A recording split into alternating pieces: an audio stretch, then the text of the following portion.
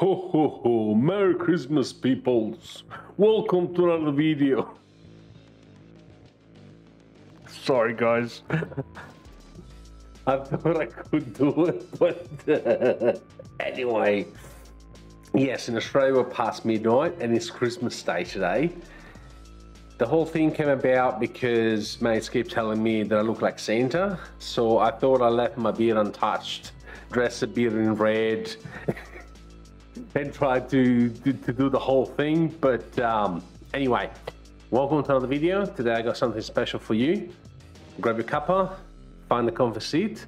Let's do this. Probably something special, didn't I? So today we're gonna review, if I can grab it, we're gonna review the Elgato Key Light.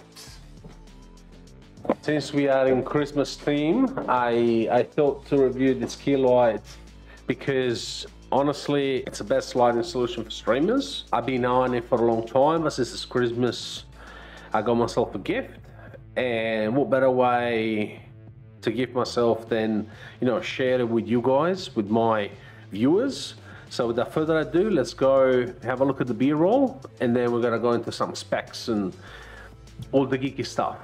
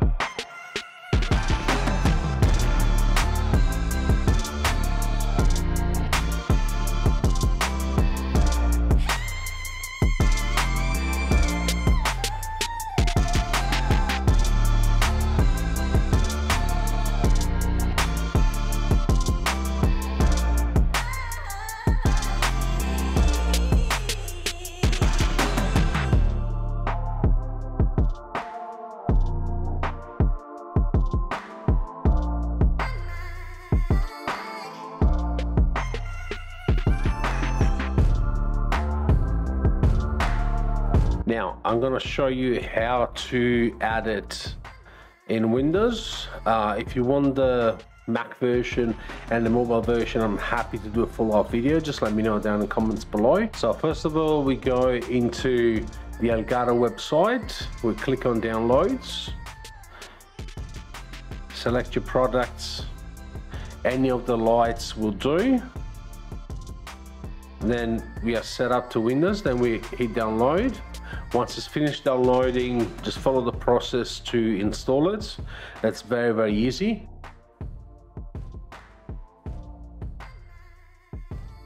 It will appear on your taskbar at the bottom with this icon.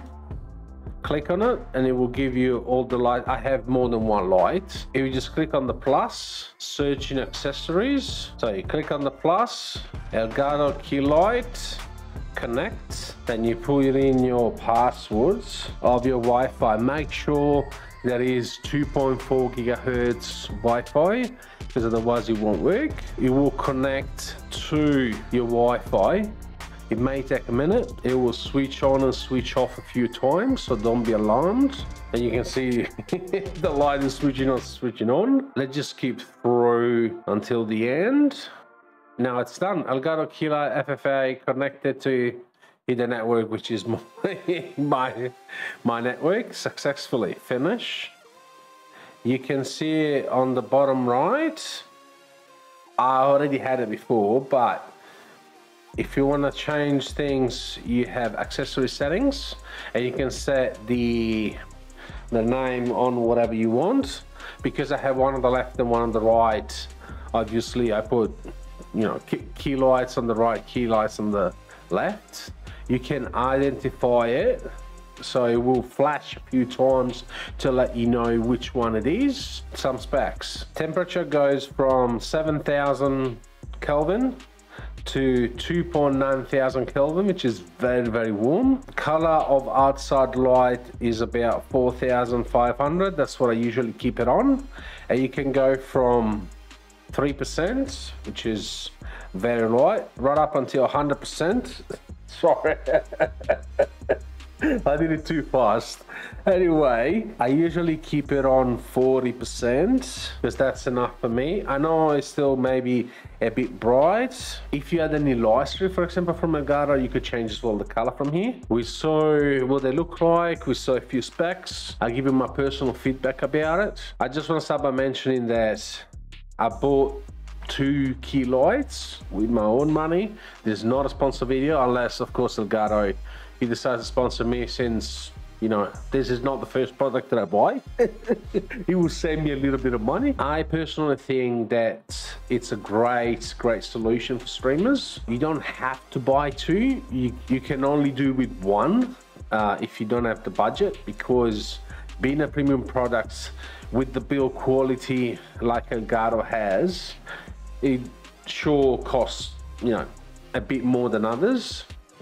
But as I was mentioning, the build quality is very high. The ease of use, turn on and turning off from the desktop, or using the Stream Deck, or even your phone through the app, it's so convenient that is unbelievable.